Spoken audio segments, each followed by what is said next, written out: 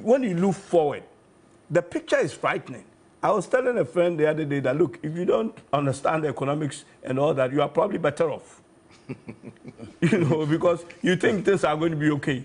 But if you see where we are going at the moment with the numbers and I don't know, the policies that they are coming up with, it tells you the thinking of this government, who decide that now we're going to open stores at the Ministry of Agriculture to sell plantains and all that. It tells you the thinking. Now we are going to use gold to buy, what is it called? To buy oil.